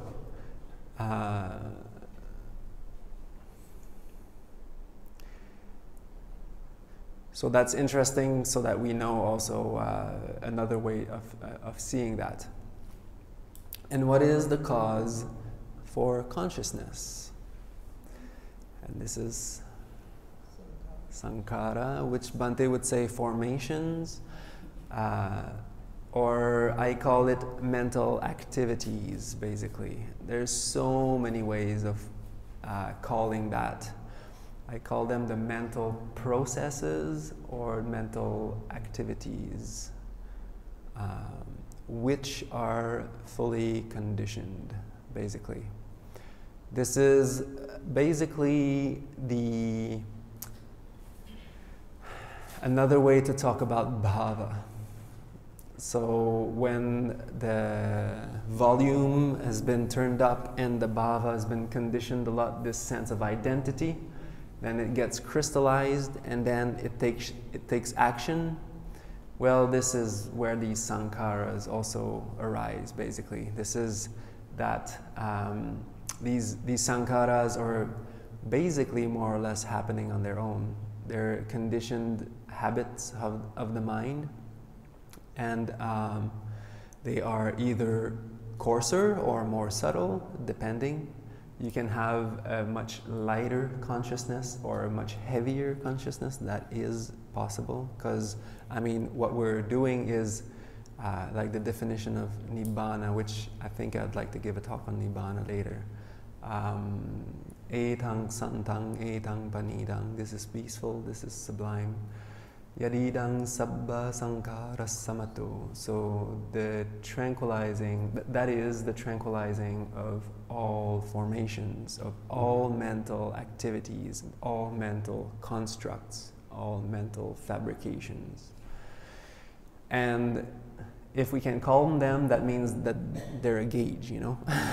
That there's coarser ones and then we can calm them too. So however strong the tanha, upadana, and bhava has been, here the wanting, the attachment, and the sense of I, or what did I say, the habitual tendencies have become, then these sankharas will arise according to that strength, basically. So, oh yes. Hacha. Okay. So, usually we say there's the body and body, speech, and mind sankharas, basically. These are really, it's like I said here, there's so many ways of interpreting dependent origination. So, one of the ways would be that when we actually let go of all sankharas, the first one to go is the bodily. For example, someone who enters Nirodha Samapatti, basically the complete cessation. The first sankharas to go, which are the coarser ones, are the speech, because they are vitaka vichara, which is any kind of thinking or reflection. Then the bodily formations, which would be breathing, and then the mental formations, which are feeling or experience and perception, are the last ones to go. And these, because we have a body, anyways, these arise, like pretty much automatically. Now there's, like I said, the word sankhara can, like, there's so much to talk about just for that word. So here it's not just, for me, how I understand this is that it's not just about these three kinds of formations, but at that level, since we're already, you know, in like deep in the mental realms, I think it's really mostly about mentality here. Like it's the mental sankharas we're talking about. But once again, there's many ways of working with this understanding, this chain. So, And I guess the other thing I should mention about that is that usually we think that vijnana, this consciousness, is witnessing these activities, these sankharas. But the reality is that it's the other way around. And this is where we find this.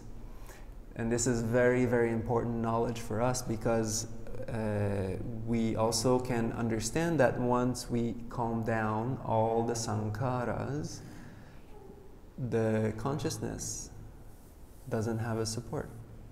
So when all mental activities cease, there is no consciousness. It ceases. Vijnana, sankhara paccaya vijnana. So without mental activities, mental processes that are fabricated, conditioned through the whole chain, but now at this point they're just arising. Through the letting go of those, the releasing, the relaxing, then consciousness loses its support completely. So, and in neither perception or non-perception and the clear mind, this is the place where you can actually see that for yourself here and now. And it's quite amazing, because you will start to see that even consciousness itself is fully fabricated, and it's arising and passing away, and it's and it gets lighter and lighter and lighter, and then there's a point where oh, it's not really there anymore, and then it kind of comes back a little bit, and then it goes down again, and then comes back a bit, and there's this oh yeah, like I wasn't kind of there anymore. That's why we talk about this stage of you're not really asleep, but you're not really aware at the same time. Yes, and that's kind of like the murky bits of, but it's very clear. Like the mind is like extremely released. It's extremely sharp, but it's so sharp, it's so clear that it loses all of its compactness. It loses all of its substance, basically, because there's no more mental activities to activate it. So this is really profound knowledge for meditators who experience that space, and to know that by releasing continually the sankharas that arise, the activities, then it is to be expected that consciousness will just basically dissolve, and to enjoy. And more we'll notice that just this just this being, like, hey, I'm there, like I am, it actually comes with tension. It's got tension in it, because it's that little like awareness. But this is really subtle, and then that's training your mind to see the Four Noble Truths even to that level. So that's pretty powerful. So, okay, let's get moving. So what is the cause for mental activities? Sorry? Ignorance, yes, avidya, which I call lack of discernment, should be answered. What's the exact meaning of discernment? Discernment? Discernment is like basically like the, I don't know, like telling things apart, basically. How to tell things apart. This is discernment. Like this is a sticky note and distinguish. Yeah, discernment. Yeah, it's really close to like seeing clearly. Again, it's one of those. Yeah, seeing things as they really are. Yeah. It works so well with everything when you look at it in that way, and it's actually applicable. It really makes sense. Wisdom, well, yeah, we can talk about wisdom, but and then the word ignorance as well is like, okay, ignorance, like when I tell people that, usually they kind of like, they're pretty upset at me. Sorry, bro, you're ignorant. You know, it's like, okay. It's pretty rough, you know. Don't say that. In like, I've definitely learned that one. That's for sure. So as a teacher, you definitely get across that, especially in the West. And then there's ignorance. It's like not making friends. Definitely not. So lack of discernment, though, is quite wonderful because it ties into, you know, yeah, not panya, not having that discernment. You're not seeing. You don't have it, the awareness yet to see these things, and it's a lot softer. It's a lot, you know, less like kind of stingy, personal kind of thing. So, yeah, lack of awareness. Yeah. And it's just... Yes, of course, yes. So nobody's ignorant anymore. That feels just nice, right? There can be a little lack of discernment once in a while, but nobody's actually ignorant. So, yeah. Okay, so now this is the interactive part, which gets fun, and it's going to go fast. So... well, fast in the sense that we're pretty much done the vibhanga, the exposition of the whole thing. So here, in this way, monks, now we are going to do this together. I will say the first part, and then you have to answer what the end is. Lack of discernment supports mental activities. Mental activities support consciousness. Consciousness supports mind and body, yes. Mind and body supports the six senses. The six senses support sensory contact. Sensory contact supports felt experiences. All felt experiences support wanting, craving. Wanting supports attachments. Attachments supports habitual tendencies or habit patterns. Habit patterns support blind reactions or the birth of action.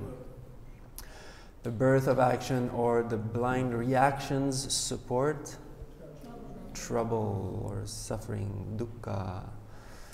Then trouble supports, and now we get the test because we don't have that written on your sheet now.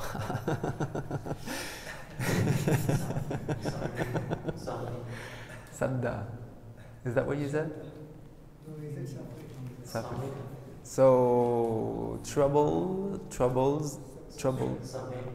brings about confidence. Yes, I want to change now. Which is very close to Samvega. Yeah. Confidence supports relief. Good, pamoja. Relief supports joy. This is when it gets good. Yeah. Joy supports calm, tranquility. It's another word, pasadi. Calm supports happiness, ease, sukha. Happiness supports, and what is the Pali for that? Samadhi. Good. Collectedness supports. Yes, very good. And see, that's where it, yes, very good. And see, the beauty of it is that it actually loops back to an actual, to the avijja, the lack of discernment. So it's really just completely integrated. Then this discernment, what do we do with this? This supports. Oh, this is when it gets tricky. Think about the ice cream. Nibbida, yes, nibbida, yeah, disenchantment, or what I said disengagement, because it's basically like, okay, it's that part we could even say viveka. That's where it is. Mm-hmm. So this disengagement, and that's really where we kind of, okay, like we see what's going on, and that's where we talked about why the Buddha started this sutta with anicca sanya, the perception of impermanence. Anicca. And when we start to see that, the more we disengage, the more we see anicca, the more we see that, because we're taking a step back, it's like, okay, and you're starting to see what's going on for real. And the more we take a step back, and the more we see this impermanence, with discernment, the more we disengage, the more we disengage, the more we see the impermanence. So, just for you to nimble on tonight. And then discernment supports disengagement, and then this disengagement supports freedom from clinging. I'll help you with this one because it's it's a little far now. It's been 2.5 hours. So that's viraga. And this is, viraga is basically saying like vitanha, like getting rid of that tanha, getting rid of like that craving, basically. Freedom from clinging supports vimutti, release, yeah, because we're not clinging anymore, then there is release. Then this release supports the knowledge of stillness, basically, that asavakaya jnana. Yeah, the knowledge of the drying up of the effluents. If you want to get nerdy about it. Yes. The drying out of the juices. Yeah, that's another way. Yeah, so this is what happens. And now back to the ecosystem analogy. It's beautiful because it's actually in the sutta, for real. Now, just as when it pours down heavily on the mountaintops, that water rushes down, filling up the main valleys and gorges. The main valleys and gorges being full, they fill up the streams. The streams being full, they fill up the creeks. The creeks being full, they fill the rivers. The rivers being full, they fill the estuaries. The estuaries being full, they fill the great ocean. In the same way, monks, lack of discernment supports mental activities. Mental activities support consciousness. Consciousness supports mind and body. Mind and body supports 6 senses. The 6 senses support sensory contact. Sensory contact supports felt experiences. All felt experiences support wanting. Wanting supports attachments. Attachments supports habit patterns. Habit patterns support blind reactions. Blind reactions support trouble. Trouble supports confidence. Confidence supports relief. Relief supports joy. Joy supports, yes, calm supports happiness. Happiness supports collectedness. Collectedness supports discernment. Discernment supports disengagement. Disengagement supports freedom from clinging. Freedom from clinging supports release, and release supports the knowledge of stillness. Very good. So now you know the whole way. So with this, there's the analogy of the rain falling into the mountaintops and gathering and gathering and gathering and collecting more and more and rushing down to the ocean of samsara. Basically, that's the classical understanding. And or you have the simile of the volume for the music-oriented people. So that the more you turn up the craving volume, the more you feed the chain, the more it gets into the red zone. The more it hurts the ears. And so, to wrap this up, since we talk about the knowledge of stilling, this is also what happens when we have a clear and still mind. We see the impermanence of things. That's why I keep saying to everybody, when there's a light arising, when there's a thought, when there's a person, when there's a pattern in the mind, whether it's colors or whether it's, name it, whatever it is, only perceptions arising, passing away. Only thoughts arising, passing away. And what do we do? 6 hours. Very good, very good. And we keep just being aware of that because that's what we're going to be aware of. It's just the flow of what is. So not trying to make it this or that or me or mine. That's it. Until it dries up. Very good. That was quick. Good. Good. Okay. Acha. So, are we ready to take rest? Yeah. Yes? No, I raised my hand. I said, I'm ready. With the Oh. foundation of mindfulness, you said mental states. Do you mean the same as mind objects? Mind objects, yes. Mental states, it really depends how you translate the two last, because yeah, it's kind of tricky. Mind objects is Dhamma. Yeah, mind objects would be Dhamma or mental phenomena. Yeah. And then mind would just be mind as mind, or Chitta Nupassana.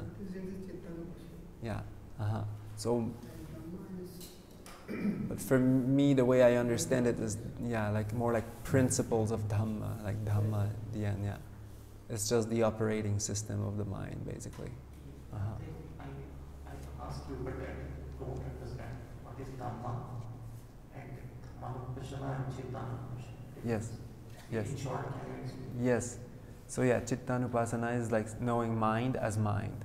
Just seeing that. But that means like the general state of the mind, basically. Is the mind collected or is the mind scattered? Is the mind agitated or is the mind calm? Yeah, state of mind. Yes. Yeah, okay. But Dhammanupassana is what's like the working of the mind, like the inner working principles. Like those are like the Dhamma principles that work in the mind. So when a hindrance arises, you know it as a hindrance, not as, this is me.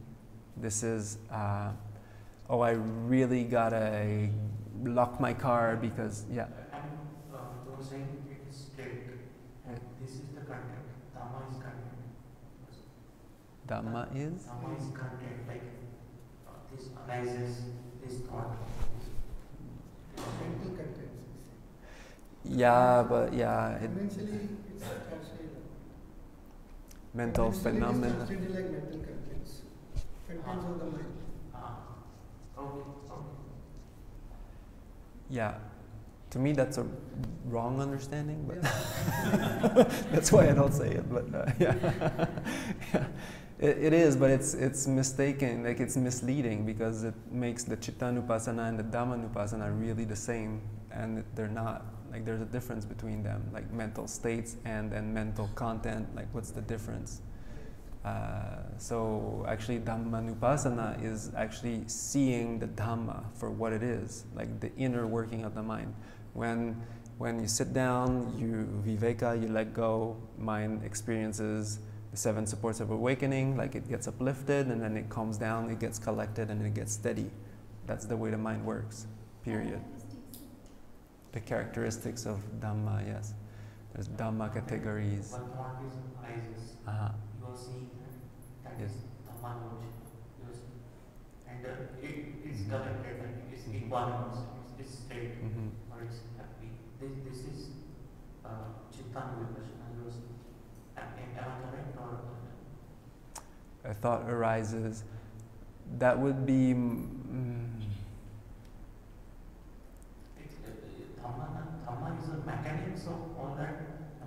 This happened, and that. I heard Dhamma because Dhamma is very difficult to translate. Yes. Well, yeah.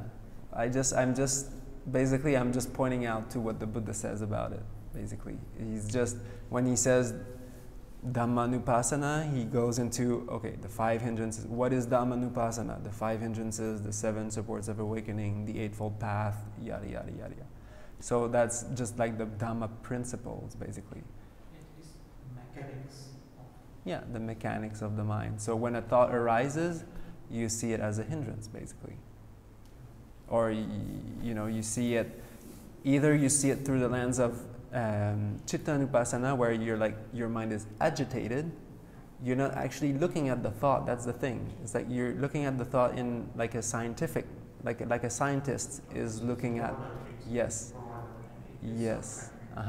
The thought. You're not looking at the thought or the content of the thought. It's just, it's a thought. It's restlessness. Yeah.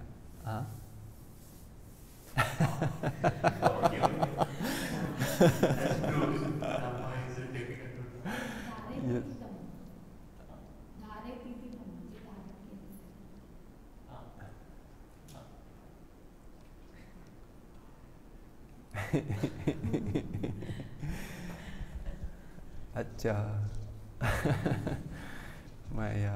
Okay, so I guess I have posted here. Maybe I already answered them. Vandami Bhante.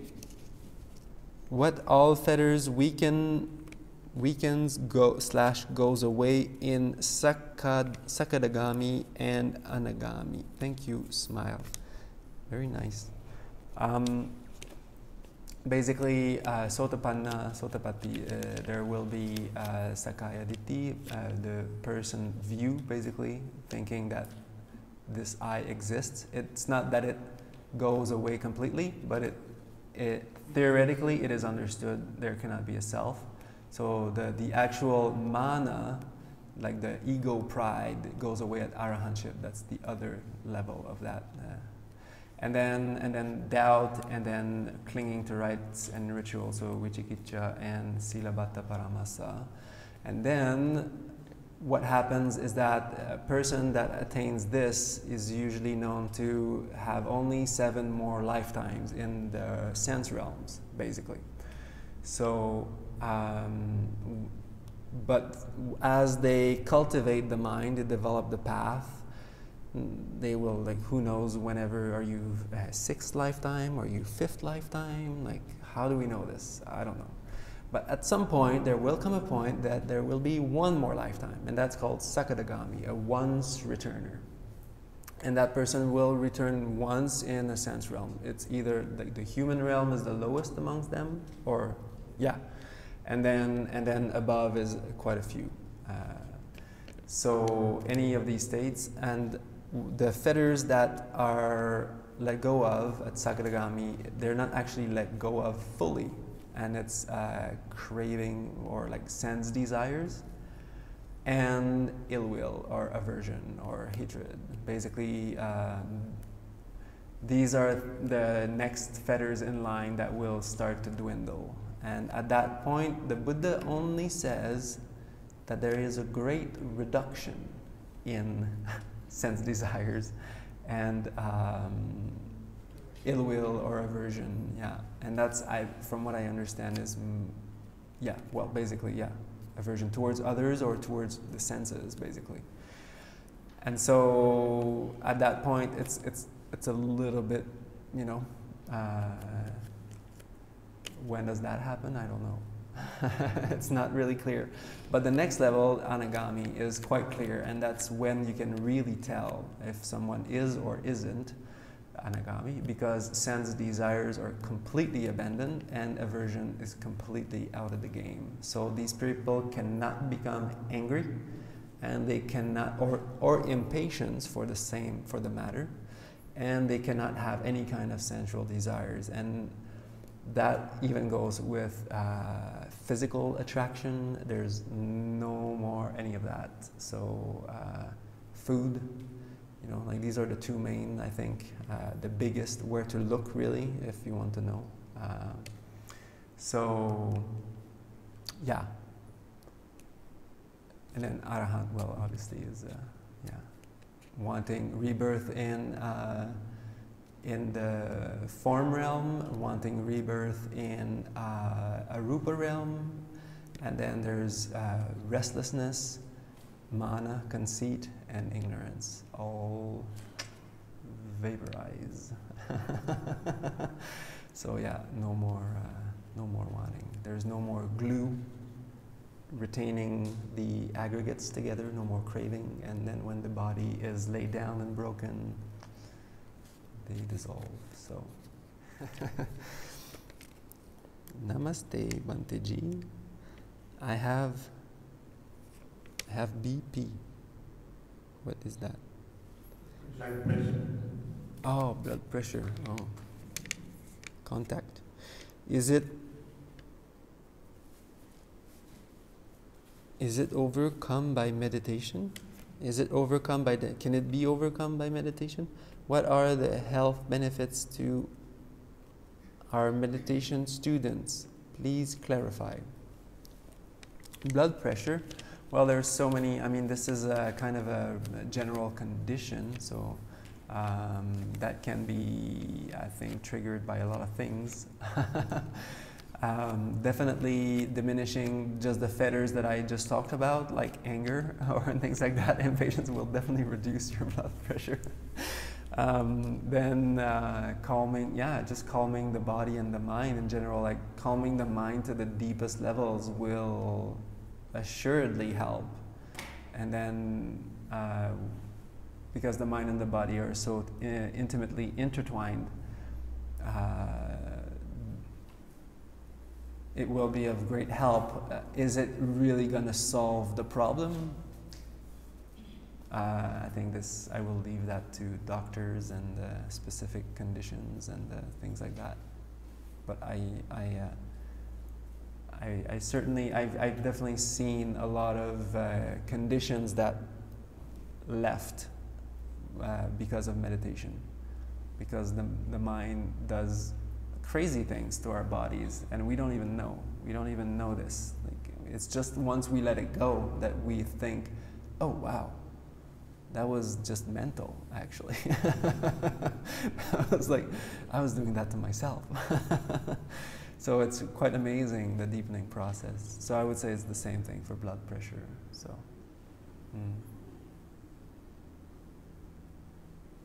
Okay. DK, one last question? What is the difference between sankhara and karma?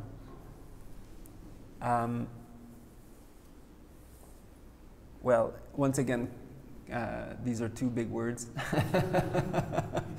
It's like, do you want me to write an essay about it? Yeah, but I know what you mean. I know what you mean. They're really closely intertwined. I mean, it's just, especially when you translate sankhara as mental activities, karma. I mean, it's very, very, very close. But karma, I would say, is kind of like a broader kind of term which denotes like not only sankharas, but also the process of this whole chain of dependent origination, wholesome mental development, bhavana, basically.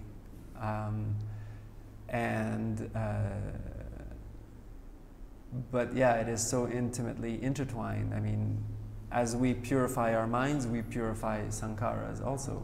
We purify of craving and attachments and identity view, and that's all karma, and it's mediated through like sankhara. I would say like maybe like if you're a fan of the Matrix, the movie, well, like the sankharas are like the Matrix, you know, like that. I think we all know what we're talking about here.